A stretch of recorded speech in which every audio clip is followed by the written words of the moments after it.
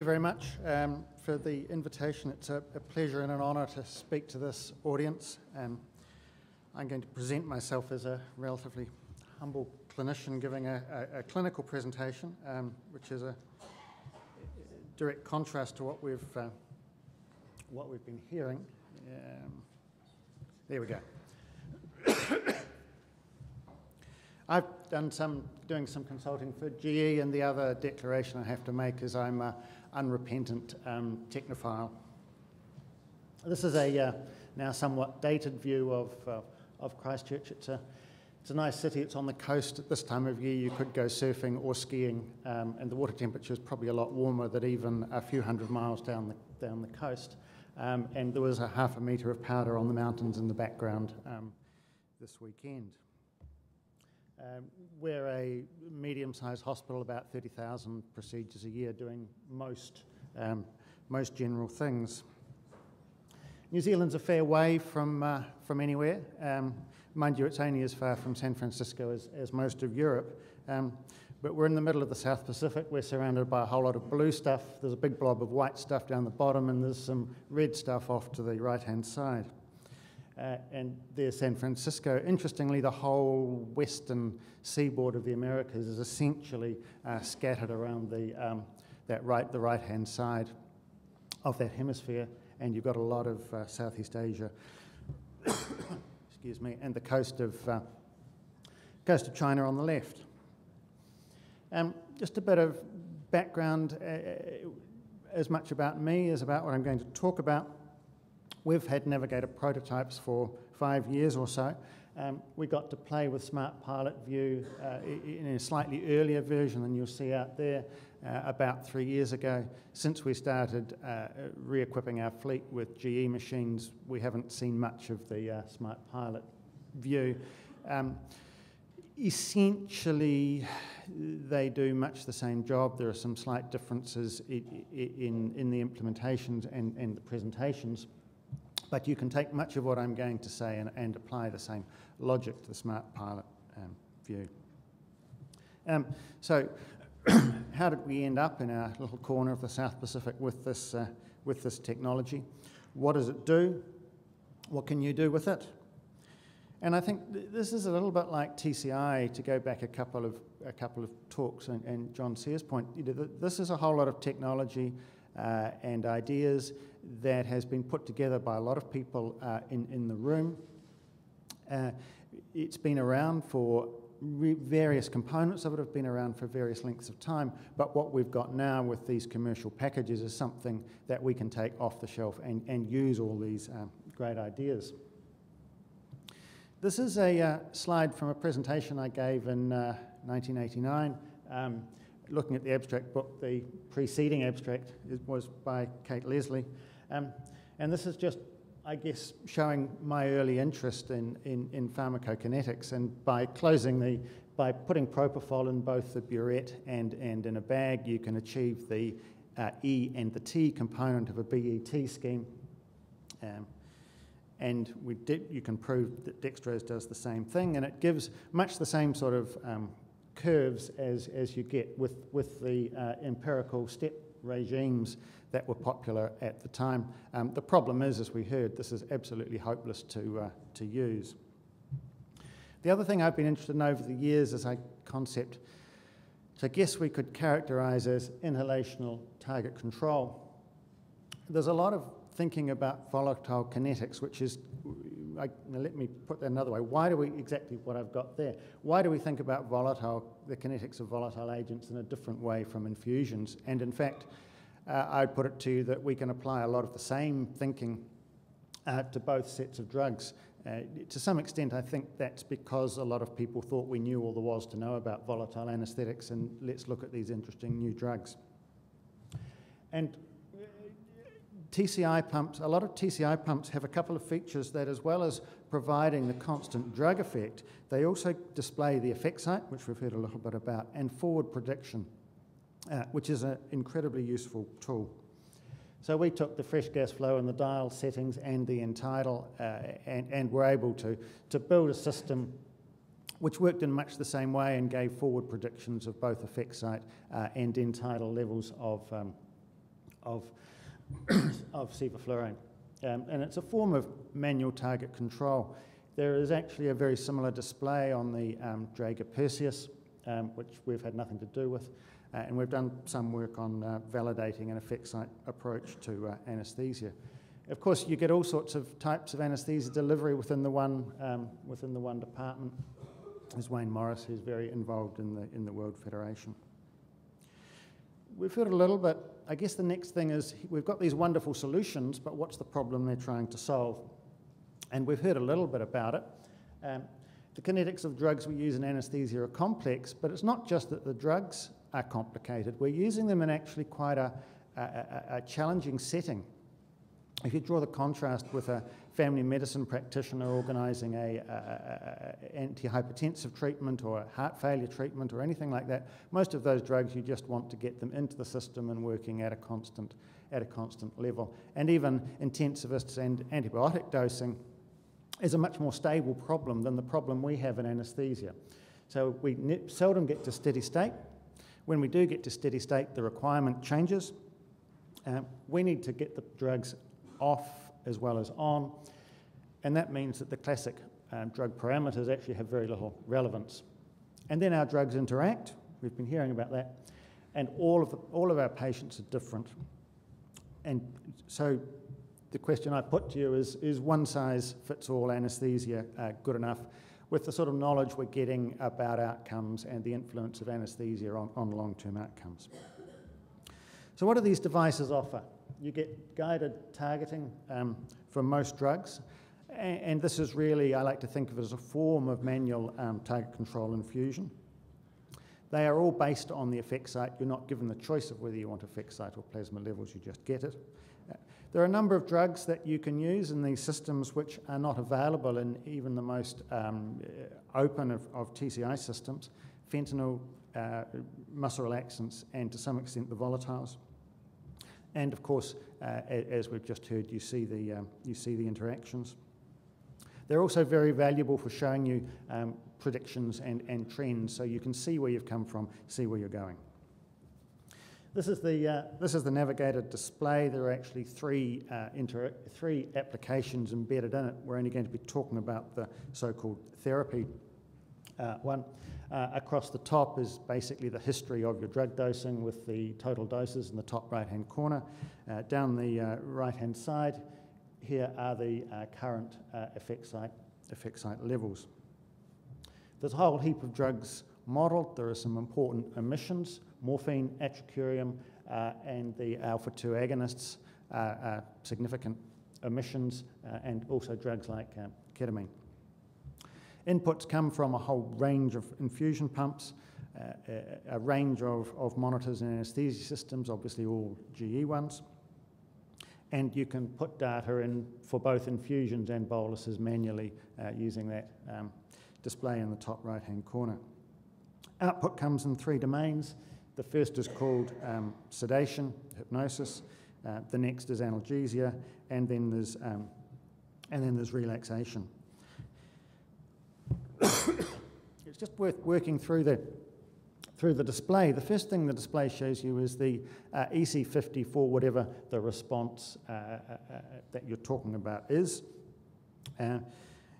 Then you get it's labelled as EC95. There are some double negatives in the terminology. It's actually the EC95 for not responding, which is, as Michelle was saying, exactly what we're interested in.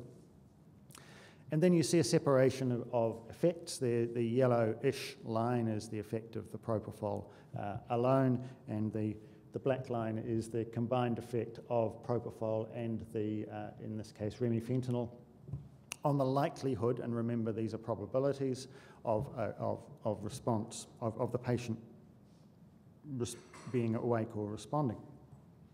The same thing applies in the second panel, the analgesic panel. There is the EC50, the EC95.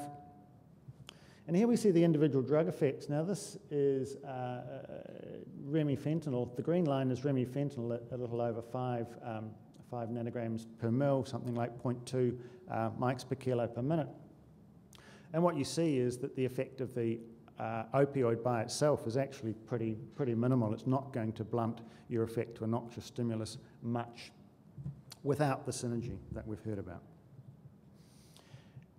I think, as I've implied, these are slightly misnamed. They've picked nice, simple words, but sometimes the words themselves bring their own meaning. So I guess what we mean by sedation is the probability of unconsciousness.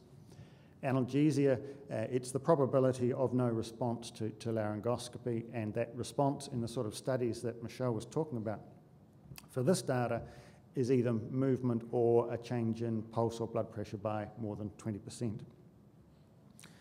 So you pretty much get what it works as advertised. You get calculated effect site levels, you get the probabilities thrown graphically, and you get output in these panels, and you can actually overlay BIS values or entropy values on top of it. And I think you can look at this in three different domains. The first, I struggled with this abbreviation there, the M for manual. You've got TCI, TC for infusion, but you've got inhalation as well, and I've put a plus in there because somehow it's a whole lot more than TCI. The interactions, they're really important, but one of the great things about this, and I'll show you some examples in a while, is the way it helps us understand what we're actually doing. And this is just a list of more specific things that you can do with these types of system. Manual target controlled infusion is actually, although I'm a great user of TCI when I've got it available, which is most of the time, you can do a lot with a system which simply shows you the consequences and the implications of what you're doing, and these sorts of tools, Navigator, Smart Pilot View, allow you to do that. So the user controls the delivery. You can see the trajectory of the drug concentrations, and it also allows us to play with new drugs as I've alluded to. Here's another example. We've got a fairly standard manual propofol infusion. There's a bolus of 120 milligrams, then 80 mils an hour, and stepping down to 60 mils an hour. But there's 3 boluses, and this would be a fairly standard sort of set of boluses of fentanyl, and you can start to see the trajectory of the fentanyl levels over time, and even though it's bolus, it's still a guided bolusing system, and with the relaxant on the bottom. Of course, what happens is that this is some plastic surgery case which was sort of going on a bit as they tend to do. You can see here the propofol level, just if I can. No, lost my dot. The propofol level stepping down, which is what you get. You get those nice clean depressions with a target-controlled infusion. But it was giving a whole lot of boluses of fentanyl and of relaxant, and after a while, with this sort of technology lying around, you get bored with doing that. So we start some infusions of both fentanyl and of the relaxant. Mixing opioids. Post-op analgesia we need, and of course as we focus more and more on having the patient awake and mobile and all of those sorts of things at the end of the surgery, which is quite different from a halothane morphine anesthetic, we need to get them awake and comfortable. There are big differences in how people in different parts of the world achieve this and what mixtures we all use, but the basic objectives are still the same. As I've said, we now have the ability to titrate in a guided fashion drugs we haven't been able to before. We don't have sufentanil in New Zealand. Excuse me. But what you can do is in quite a controlled way transition from remifentanil to fentanyl, and in fact I'd commonly use both at the same time. What we have found, that graph on the right is some data we presented here a couple of years ago, is that even in relatively unstructured anesthetics, there's actually quite a good correlation between the amount of opioid you end up giving a patient intraoperatively and their postoperative requirements. So you can actually use the remifentanil to work out how much fentanyl you're going to need, and you can see how the patient's going to be when they get to the recovery area. And the net result of this is I often end up using 4 infusion pumps. Just a couple more examples. What this leads on to is, as we get more experienced in these sorts of things, is quite a few people in our department, either with or without the Navigator, use what's effectively app-guided fentanyl delivery. There's Thomas Schneider's one on the left and a much more expensive version on the right, but they both do the same thing. And once you get your head around using effect site guided fentanyl, becomes an interesting way to assist your anaesthetic. Of course, you can go one step further. The iPad down on the right is running the demo version of Smart Pilot View. Of course, it's labelled not for clinical use, but it works, and they're useful guides. Obviously, you can titrate to effect. Again, we've got the anaesthetist acting as the integrator, if you like, in deciding what the appropriate level this particular patient needs. But you can see we've started off at relatively low levels here, and then stepped up once the surgeons were finally interested in the operation. And you can see it in the bottom right, the same thing happening with the relaxant, and it took a couple of steps to find the appropriate level. You can adjust to match the stimulus. You can deal with drugs which aren't included in the data set because they essentially provide an offset.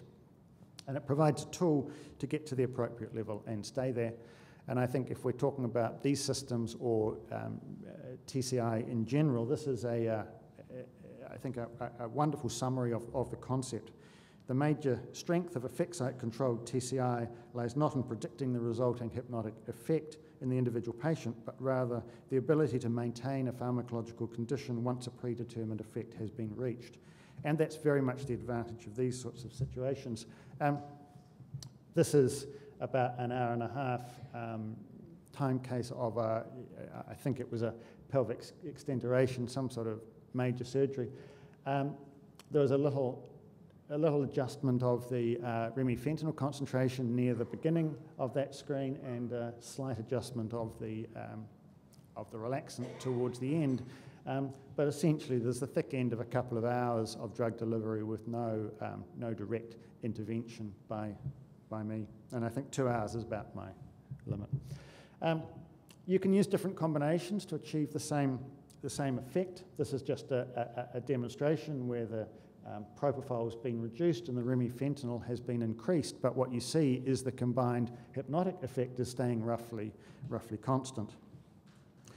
And if you model the same thing in the Smart Pilot View world, what you're effectively doing is sliding down the isobologram, staying at roughly the same level, but shifting from a high hypnotic mixture to a higher opioid mixture. Talked a little bit about changing drugs of different sorts. You can do the same thing, changing from volatile to propofol or vice versa. And although there is a zone where Navigator doesn't include a propofol volatile opioid combination, and it stops doing the modelling, you at least have the forward predictions of the drugs, and you can see how one is decreasing as the other increases to keep rough parity, and particularly when you combine a measure of effect, in this case entropy, it makes the whole process a lot smoother. I struggled to find a word for this concept. I've settled on consensus, but what I'm really talking about here is using something like Navigator, a drug display thing, as a form of monitoring.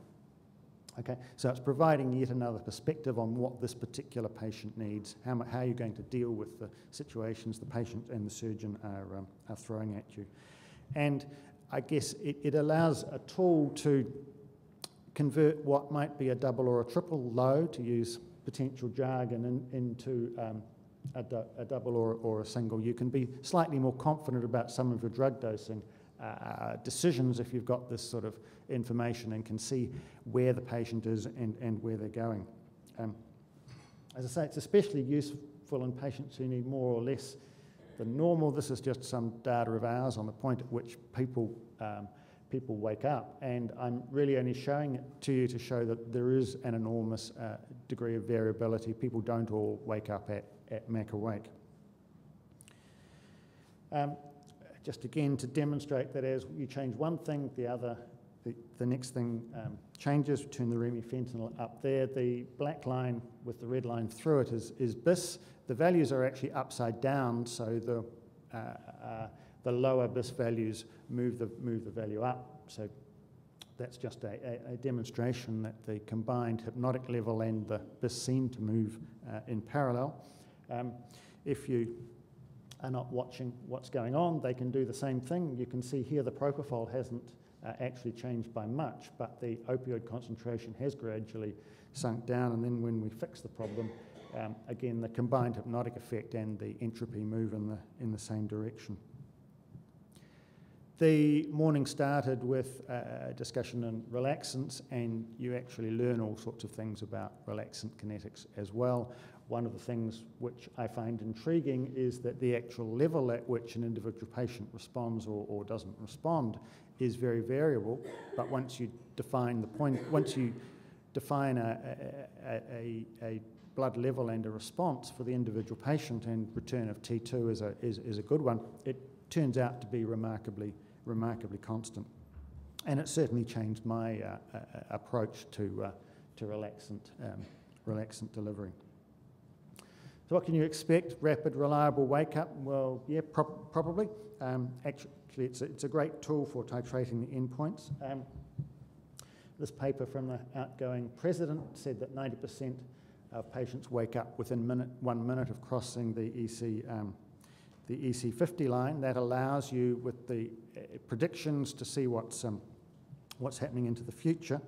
We've been, this is very preliminary data, we've been looking at the point that patients, where we think patients wake up, and we're using a slightly different definition. We're finding the median point people wake is about 2.5 minutes after they cross the 50% line. That's probably quite useful. And that response has an interquartile range of about 5 minutes. That probably reflects normal patient variability. So you can rapidly adjust anaesthesia with changing needs. It definitely reduces workload. And the thing about that is it means you're no longer focusing on the detail of when do I need to change the infusion rate, how long has it been running at that rate, what should I choose next, is you can actually concentrate on what's going on, the bigger picture. And TCI in general and automated vapor systems have much the same value, and then that's been shown with various workload measure studies. It makes it easy to use different techniques, or a lot easier. Most of us, I think, most people, anaesthetists seem to generate a single recipe, and it's hard to move people from them. These sorts of tools mean if you want to do something else, it's relatively easy. And as patient needs differ, which is a variation of the same thing, again, it's easier to adapt. So we're moving, I think, towards an era of bespoke anaesthesia.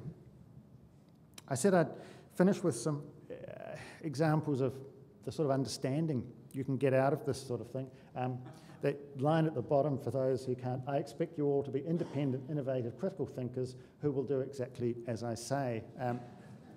And I have the impression that some of the way we teach anaesthesia is a bit like that. And as I say, that leads to this problem that we have a lot of people who've learnt to give anaesthesia in a particular way, and it's very, very hard to move them from a recipe which works.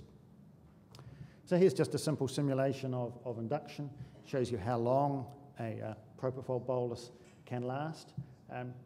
You get a different effect on hypnosis in response to noxious stimulus, and when you've got this thing in the corner and the resident can't get the laryngeal mask in, and what they want to do is give more and more and more propofol, even though the machine is clearly showing you that they're way, way down on their response to noxious stimulus, and they're busy applying a noxious stimulus. You can explain the logic or illogic of what they're doing. Another interesting one for those of you who practice occasional inhalational induction, I personally think it's a useful tool, is this, but it doesn't take long before at least half the people are asleep or unconscious. That's only a couple of minutes. But it's twice as long before only half of them are unresponsive to a noxious stimulus. And in this particular case, it was probably 3 times the time it took from starting delivery of anaesthesia to the patient becoming unconscious to the point at which they were deep enough, to use an awful word, that you could put laryngeal mask in. So patients go to sleep long before there's no response to noxious stimulus. Why you need to wait before you do something nasty to them.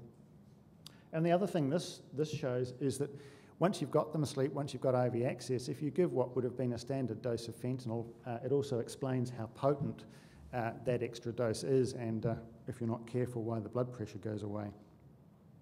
So we've got these various effects, and you can illustrate where these various levels are. And again, this is a fairly standard volatile anaesthetic. Relaxant kinetics I've talked about, and you learn a lot. It's interesting to find myself commonly infusing relaxants. It's a thing when I was starting, I thought only the practitioners whose practice was sort of slightly out there on the extreme did, and I find myself joining the group. Everything has limitations. There are only 3 pumps. Navigator has a time-based display. I think there is some value in the isopologram. The inhalational forward predictions are not as good as those for IV drugs because it's based only on the end tidal measures. The interaction of propofol volatile and opioid is still missing. You can't see the opioid levels and the analgesic effect at the same time, and there is something really weird about the way our fentanyl is scaled. And not all the drugs are included in the interaction modelling. Having said all that, it's a great demonstration of what's going on. Excellent teaching tool. You can learn things by using it that you can then apply in other settings. I think it's great for learning to adapt your own anaesthetic technique to deal with interpatient variability. Certainly, despite my early foray into intravenous anaesthesia, and we had TCI pumps from about 1996, it's really only in the last 2 or 3 years, and having tools like this, that I've really been able to give a half-decent TIVA anaesthetic. So I think it's an even bigger step forward than target-controlled infusion. I won't say that those of you who don't have TCI don't know what you're missing. The kinetics of drugs we use are almost never at equilibrium, and that really goes